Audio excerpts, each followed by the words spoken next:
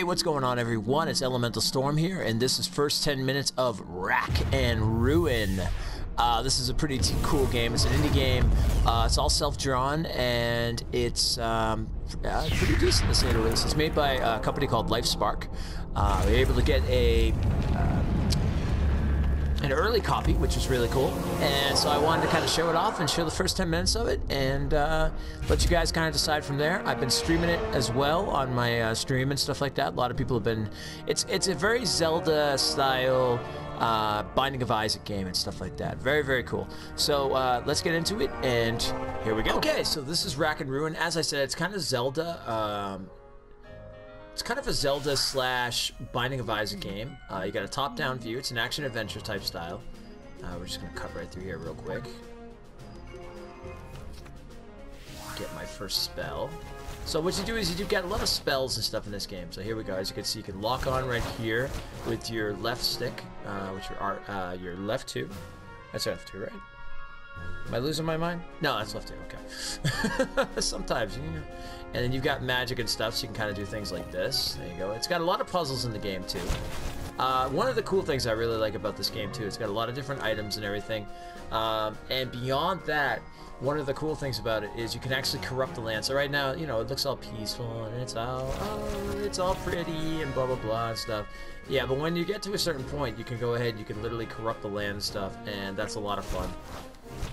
It's got these slime guys and stuff. So as you can see here, it's got kind of definitely a very Binding of Isaac sense in terms of, like, you kind of got your top-down levels and stuff. Oh, by the way, this is Rack, and he hates bunnies. So just give you a heads up on that. And these are souls that you collect. Go figure. And with souls, you can upgrade. You can do all kinds of different things. We're going to actually head over here. Watch out for these guys. I think these are kind of like the tribal, like, keepers of the forest type deal and stuff. But we'll mess that world up. Now, the one cool thing I really like about this game, too, is the fact that you are literally playing you're playing evil. Like, Rack is, like, as you can tell here and stuff, he's just this little demonic guy and stuff who's all about destroying worlds and everything like that. The story behind it is basically that Rack... there's this great destructor or destroyer or whatever, or this guy basically he eats, like, he just nourishes on corruption and suffering and everything like that and stuff.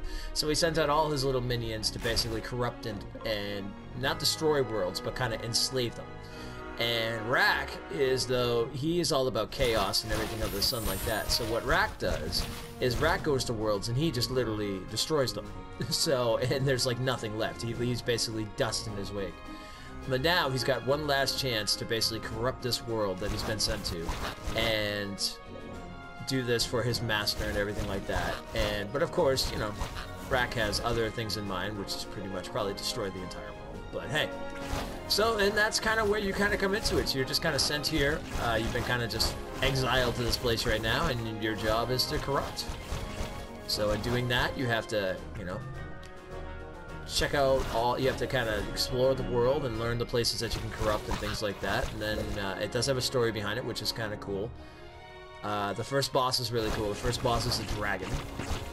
Very awesome metal music that plays when you fight it too. I did it over the weekend during stream and stuff like that, and yeah, it was very cool, to say the least. I really enjoyed the metal music portion of it. I was just like, it's metal, I'm fighting a dragon.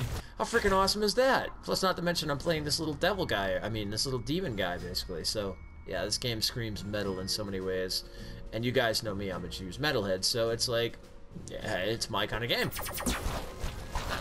Now, for those of you who know Trophy Hunter from Trophy Hunters Gaming, he was actually very cool about getting me a copy of this and stuff, and which I guess this might happen more often, which is going to be awesome. And if that's the case, that's going to be great, because I could bring you guys first 10-minute videos, you know, pretty much before a game is let loose, and you can check it out for yourself, or you can come to the stream and check it out, you know, etc., etc. And then see what you think, and if you like it and stuff like that, you know, you find out what day it goes off. Now, this is for the PS4.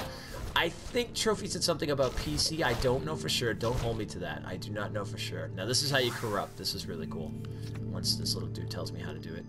I've been doing a little voice for these guys, too. It's been a lot of fun. And we're going to go ahead and hold this, and then we're just going to put our souls in there.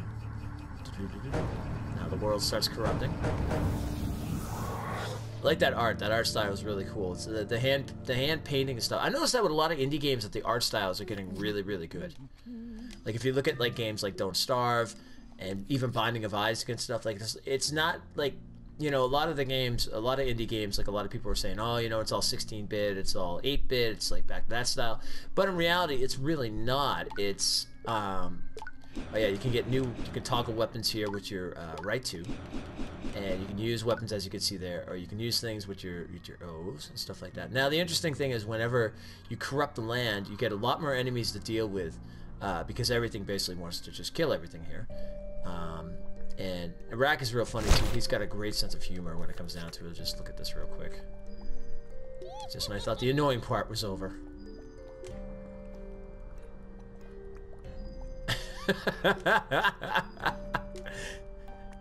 He's got the best. The writing in this game is fantastic. Definitely take your time and read this stuff because it is funny. I'm just kind of going through it quick so I can just keep the 10 minutes thing going here. But yeah, you could shop and you could buy stuff. You could sell things. So in all reality, I mean, so far I've really enjoyed this game. I'm probably about, I don't even say near halfway. I've beaten one boss so far and I've started corrupting some other lands and stuff like that. Now you got to be careful with this. This is kind of that classic Binding of Isaac with the, if you step in the red blood, you take damage, so be careful with that. And these things multiply like crazy. Which I think in reality you're just supposed to kind of bypass them, which I'm not doing. And I'm already hurting myself, which is always a bad thing too, on top of that. Yep. Then we got these guys. Yep. And I'm already dead. So yeah, so there's some challenge to the game too. There's two modes to the game. There is your regular mode, which seems to be pretty good so far. It hasn't been like, you know, it's got a decent challenge to it, but it's not like to the point where like, oh my god, I can't beat it, or it's like, you know, too unfair or anything like that. So it's going to be a good one to go through. And then you get a hard mode. There is a platinum trophy for it too, for you platinum hunters out there who like your platinum games. This game will give you a platinum. So yeah, so I think it's going to be a pretty decent game overall. Like I said, I love the art style. I like the idea of being able to just go around the lands. Oh yeah, let's take a look at the world, by the way, too. This is the world itself. It's an open world game, so you can kind of just go wherever you want. Some places I think will be a little harder than others, but it's just the idea is each one of these things you want to do these right here. You want to stay in this world, so you want to go around the entire world and basically just corrupt the heck out of it. And it's kind of got that, I don't want to say Metroidvania. Yeah, I guess you could say Metroidvania's type style, where I know when I beat the first boss, I got a power that opened me up to a new part of the world. So it's got that kind of setting where if you know, you have to go to specific places, get certain things, and then you can go to new parts of the world. I mean, what game doesn't do that, honestly? So, you know, there is that style and everything like that, but it's pretty good. It's not bad. Then you have your inventory area here, which is really nice, gives you a lot of features and whatnot. So I mean, for a small indie game, I mean, I don't know what the price is going to be, but in reality, I think it's pretty good. I think they did a good job. So I would definitely say check it out. And yeah, if you have any questions, of course, as always, hit me in that comment section. You know, that's always a good way to give me an idea and stuff. Come by the stream too, because the stream is flourishing like crazy as always, which has been great. And that's why we're getting also a lot of new subs in the YouTube, which is awesome, because I have a lot of viewers from the stream come over and ask me if I have a YouTube channel, so they've been coming over here. So thank you very much, guys, for all that. It's very important. Very important, very awesome. The more I keep growing, the more I can definitely take this to a full-time career situation. Oh yeah, this is cool. You get to fight like humans and knights and everything like that and stuff. Now this is where it kind of, you can feel that Zelda sense right there with like the charging enemies and stuff like that. And I'm just doing terrible. Why do you do that when I'm in the middle of a fight? Stop that now. But yeah, so this is Rack and Ruin. And like I said, it's for the PS4. I think the PC, again, don't hold me to that. I do not know for sure. But this is Rack and Ruin. I definitely advise it. Come check it out. It's a really cool game. It's got a lot of exploration, a lot of puzzles, a lot of items, things like that. Some metal in the boss fights. Can't go wrong with some metal in the boss fights. And yeah, so beyond that, I am Elemental Storm. I'm going to kill some bunnies to finish off here. And again, hit that like button, hit that subscribe button. It always helps out the channel. Come by the stream, www.twitch.tv /Elemental Storm 23. Come check it out. We've been doing Bloodborne. We got a new theme day, actually. I think you guys might be really interested in, called Bloody Souls Sunday. It's everything, any game that has to do in a Souls style. So we're looking at like Titan Souls, Bloodborne, Dark Souls 2, which I'll be picking up next week. Ah! Freaking bunnies. I'm going to be eaten by a bunny before we leave. Oh, yep. It's just a harmless little rabbit. But, yeah, so that's Rack and Ruin. Like I said, come on by, come check it out. I'm going to be streaming it, I'll be streaming it Tuesday night, and I'll be streaming it probably off and on. And, yeah, and then come by for the Sunday show and everything like that and stuff. I'll talk to you guys later. Huzzah! Thank you so much. I'm glad to be back. I'm finally beating this cold, so as you can still hear in my voice a little bit. But it's good to be back, and it's good to be doing videos again. I missed you guys. All right, I'll talk to you soon.